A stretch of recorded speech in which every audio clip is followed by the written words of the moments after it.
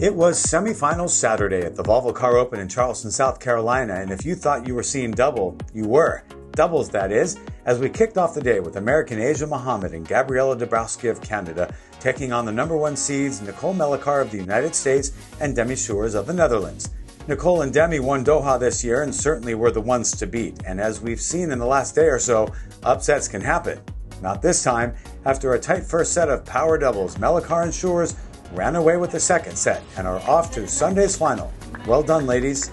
Next up, it was back to singles, and we saw Danka Kovinic from Montenegro taking on Tunisia's Ons Jabeur. Danka's journey to the semis included a win over two-time Wimbledon champion Petra Kvitova in the round of 16, and Ons dispatched of teen phenom Coco Gauff the day before. Right out of the gate, Kovinic seemed more energetic and efficient than her opponent, who she lost to decisively 2 years ago on the clay in Budapest. Today it was the Montenegrin's turn to dominate, and boy did she. Explosive serving, solid ground strokes, and sheer determination gets her the straight set victory, and she is on her way to the biggest final of her career. Up next, Paula Badosa of Spain, who just defeated the number one player in the world Ash Barty, took on Veronika Kudermetova of Russia, who herself had a nice win against our 2016 champion Sloane Stephens in the quarters. Kudermetova just beat Badosa in a tough three-setter this year in Abu Dhabi, so could we see a little revenge? Not so fast. 10 winners for the Russian to the Spaniards 2, and she wins the first set.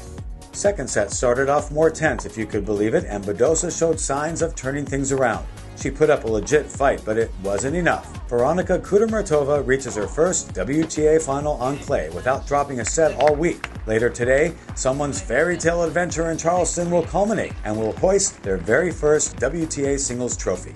We also saw our second doubles semifinal of the day between Bouzková and Lucie Hradecká of the Czech Republic versus the number 4 seeds American Desiree Krafcik and Chilean Alexa Guarachi. Lucie, a 5-time Fed Cup champion and the most experienced of the four, helped the Czech duo to the first set win, but the American and Chilean answered back with the next 6 games. It was down to a match tiebreak, and winner is the Czechs.